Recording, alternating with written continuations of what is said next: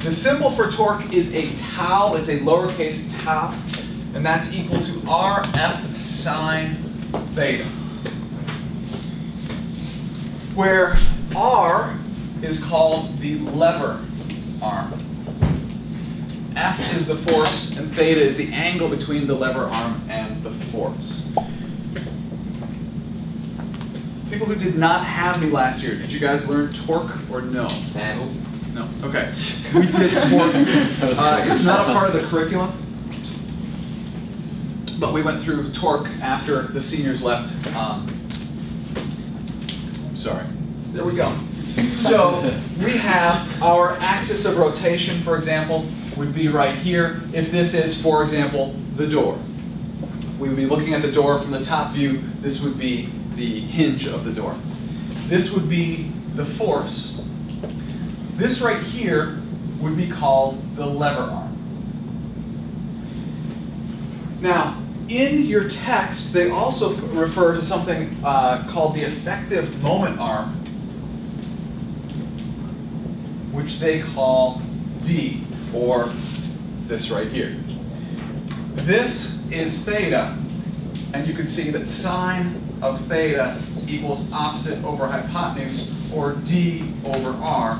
So D is equal to R sine theta. So the effective moment arm would be D, which is just R sine theta. It's just a slightly different term actually for the exact same thing that we're talking about here, because they have torque equals F times D. So you might see that sometimes. Now, we're going to spend a whole bunch of time talking about torque when we get to chapter 12, but we're not there yet. We have a little bit that we're going to learn about torque in chapter 10, and that really has more to do with Newton's, the rotational version of Newton's oh, thank you. I see the pass. Thank you. I will take the pass. Thanks. I forgot about this. Okay. So Newton's second law from last year, not from this, not the new one, but the old one. John? Sum of the forces equals mass times acceleration and vectors on mass acceleration and force. Good. So close. That is Newton's second law. What was Newton's second law from this chapter, set of chapters, Nick?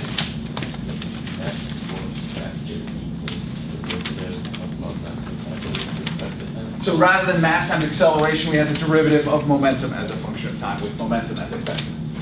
We'll get to Newton's third law, or second law, having to do with that, but what we're going to do here is, this is Newton's second law, but it's a rotational form, which is that the net torque equals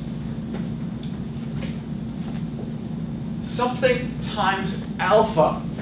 Who wants to guess what the something is? Jenkins? Is it moment of inertia? No, moment of inertia. It is rotational mass. Notice how this follows the exact same form, it's just using the rotational forms. Torque is the rotational form, moment of inertia is the rotational form of mass, and alpha, angular acceleration, is clearly the rotational form of linear acceleration. So torque, if you recall, is the ability to cause an angular acceleration of an object. You should see right there. Now, when you sum the torques, you need to pick an axis of rotation.